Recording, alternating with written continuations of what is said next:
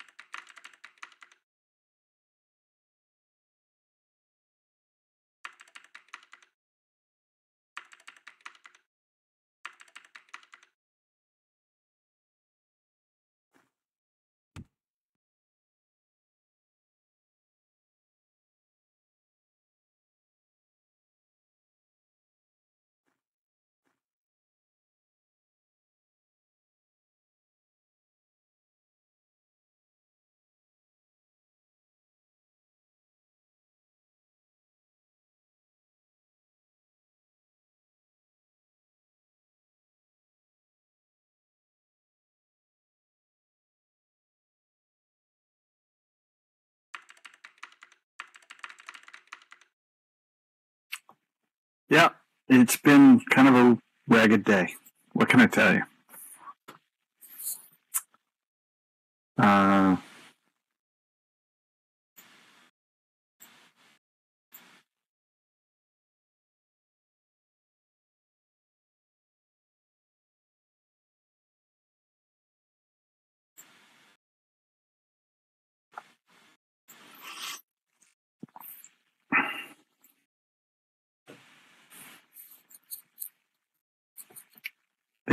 Are other people hearing me, or is my voice messed up? Yeah, I come through. Hey, Because I'm not hearing anybody else. I hear you.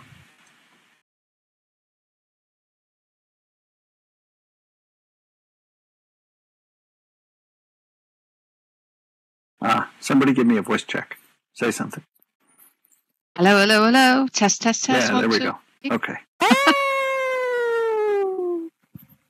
Sorry, I had been messing with audio devices to accommodate the setup that they had for the radio show. And hadn't undone it all. Okay, we don't have a very full agenda today, I don't think. At least I don't. We did just release the latest maintenance viewer, promoted that to the default viewer. So that's out. The graphics quick preferences viewer is perilously close to being ready to ship. Obviously needs to be merged up to that new release. The Bento project is continuing to make progress. We're close to being able to declare that that's sufficiently stable to move content to Agni. So that should happen pretty soon. We are continuing to work on our Rift viewer port, and hopefully we'll have an update of that real soon now. That will, of course, still be a project viewer, but at least it will be up to the latest Oculus SDK and so forth. So,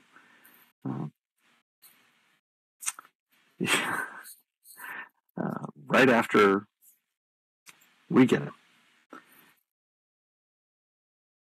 I fixed that, Willie. I just haven't published that build yet.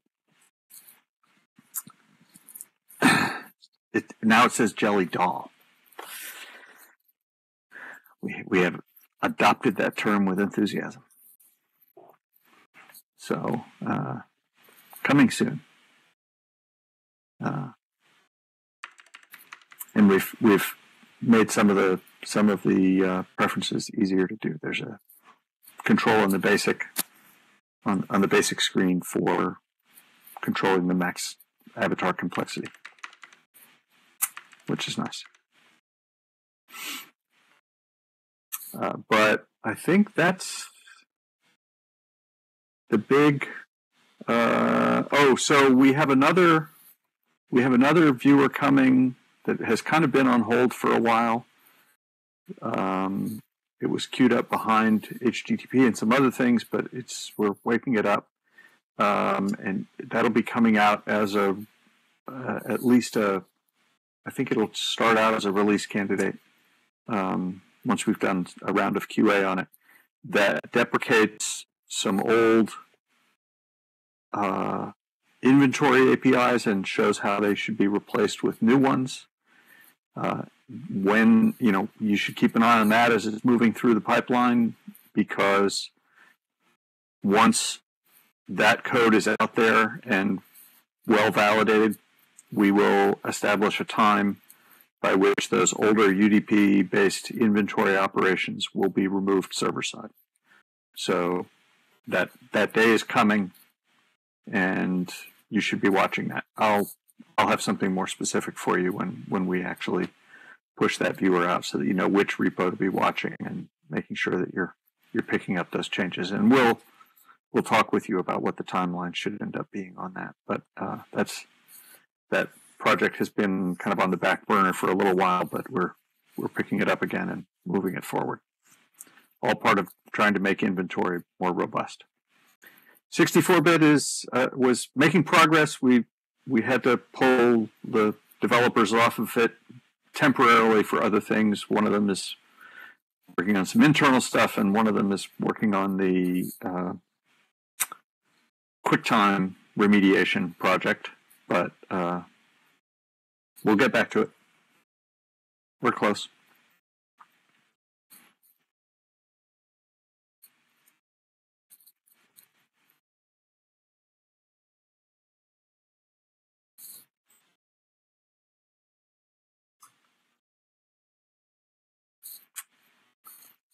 But so that's sort of what's happening. Not a lot of new things.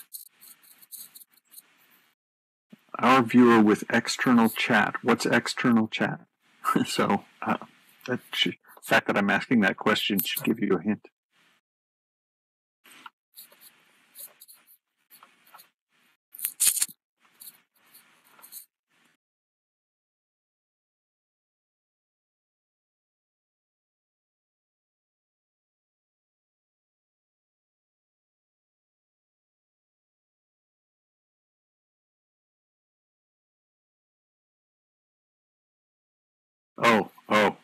We're not even thinking about working on that.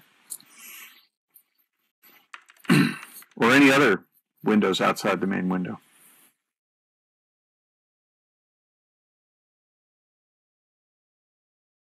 That's not on the roadmap at all at this point.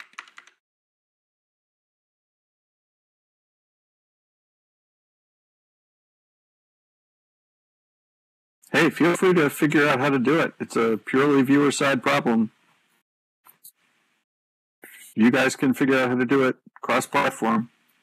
We will definitely take the contribution. But I'm not going to spend anybody on that.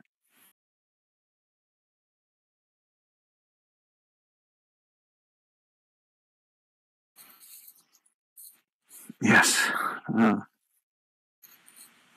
The first law of theory and practice. But in theory, there's no difference between theory and practice, but in practice, there is.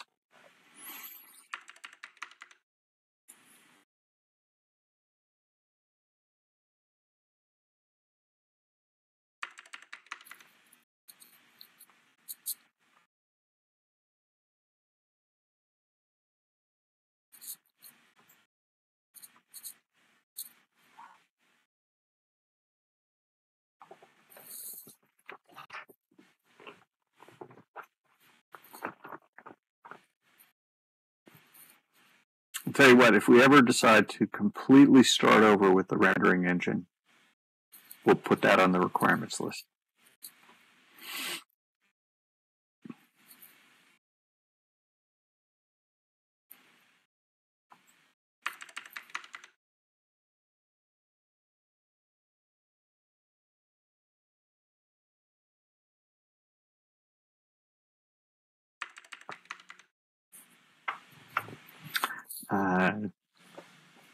Never is a long time. But don't hold your breath.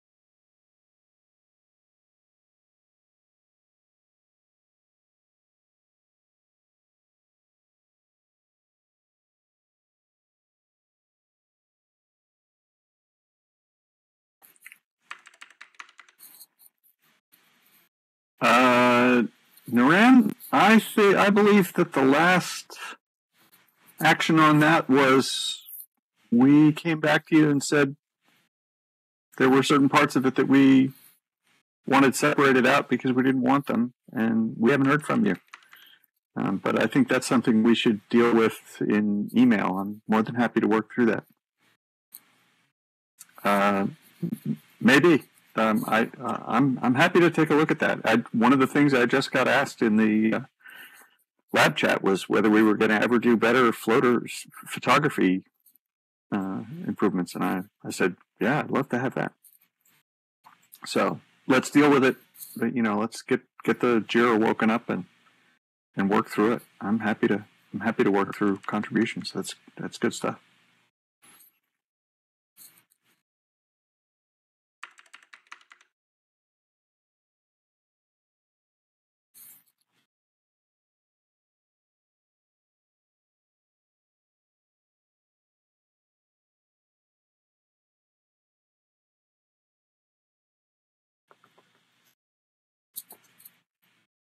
Certainly, if I lost track of it and dropped the ball, I apologize. Any other big support issues from the third-party viewer world that we should be alerted to?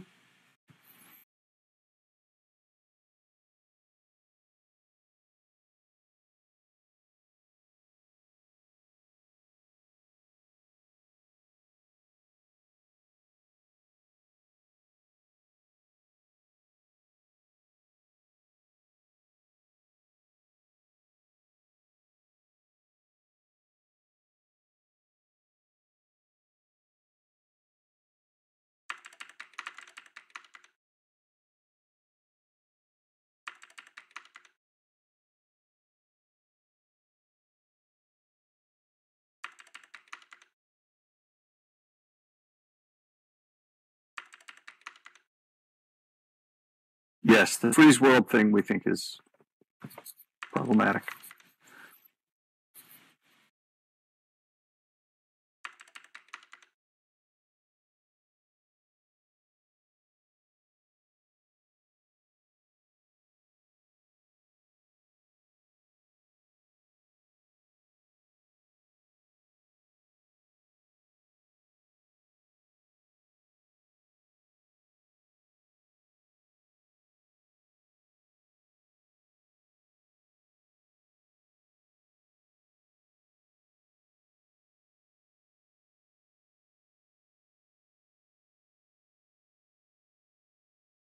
Yeah, I don't recall having seen any reports of that, so getting one... I think he's asking whether you want one issue to cover all of the events or one issue per user. Yeah, one issue would be good. Obviously, we'll want it to be on some version of our viewer, and being very specific about exactly where and exactly what time it happened, and getting that report in as quickly as possible after it happened is essential, because we don't keep long logs on those things. So, if you report it a week later, it's not gonna do us any good at all. We can't do anything with that. I don't know if a week is quite the right number, but it's of that order.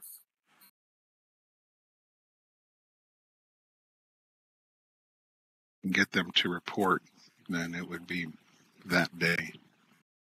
Right. That day is certainly good enough. Yeah, and then if we can, if we can get one JIRA and then have people, add comments to it saying it occurred with this viewer at exactly this time on exactly this region or in this group, whatever. Are you seeing it primarily in group chat or in local chat, or is it both? It's just the user seeing it, and apparently it happens everywhere, but it's different than what we have seen in the past, where even the user's posts are duplicated and everybody sees it. What we're being told now is that only the person reporting it is seeing double posts. So it's so different. The person who's typing like that packet loss thing. The person who's typing the message ends up seeing two copies of their own message, but everybody else only sees one? Yeah, that's my experience with it, yeah. Well, that's interesting. And we've seen half a dozen yesterday and today so far.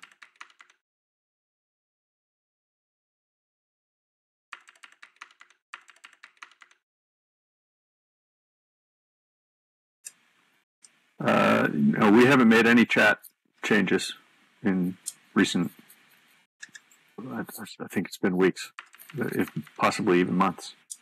So I don't think we've done anything that should have affected chat. There's coincidence with the roles this week, but we haven't done much more in the way of troubleshooting beyond eliminating ISP similarities and region similarities. Huh. Yeah, I mean, all that,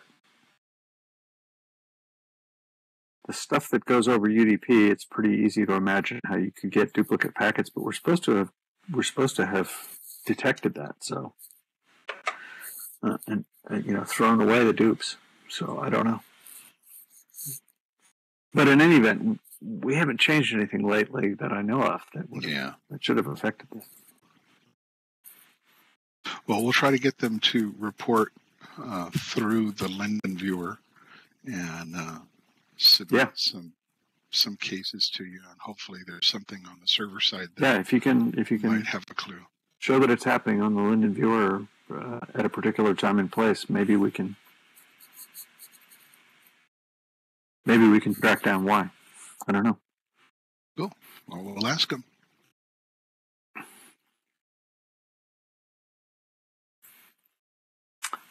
And there was a blog post, was it yesterday, about getting your users upgraded to versions that support TLS 1.2. I know the latest Firestorm did, and I believe Alchemy has upgraded, and a couple others, at least.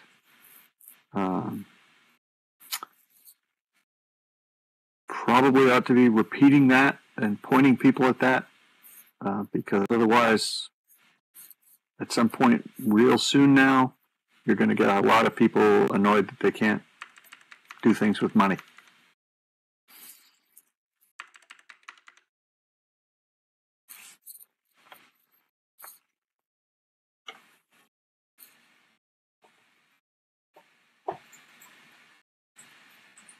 And we want everybody to be able to do things with money. But we want them to be able to do it safely.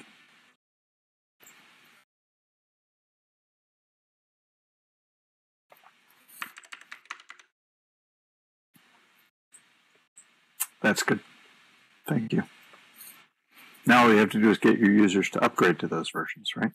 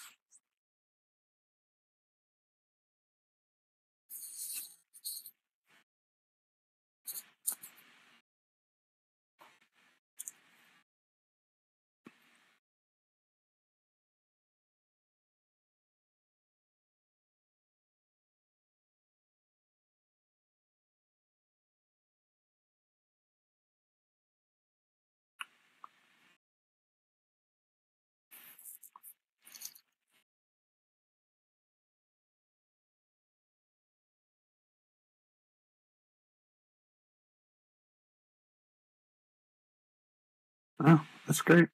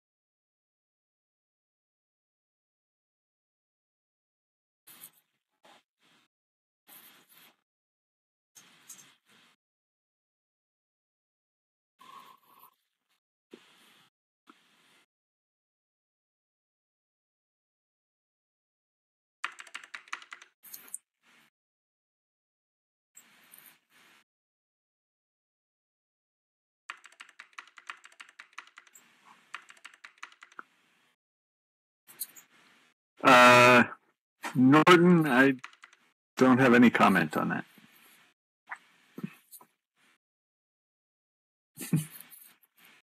I think we can rule out the Raspberry Pi.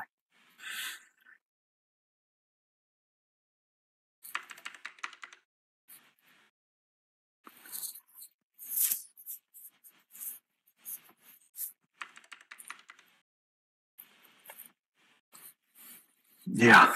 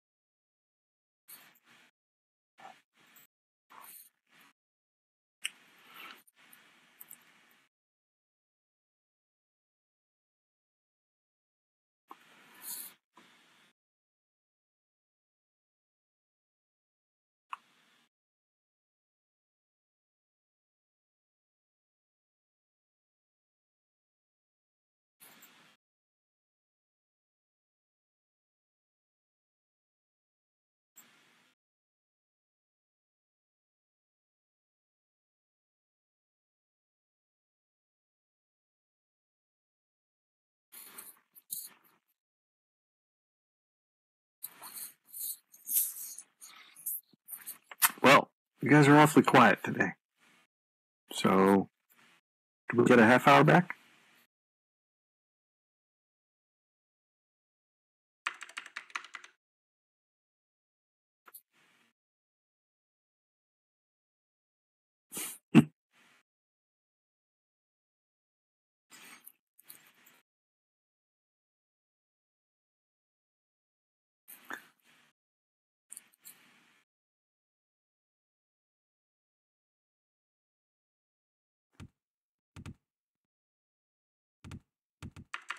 Have a great weekend, everybody. I will see you in 2 weeks. Okay, same to you, Ross. Thank you.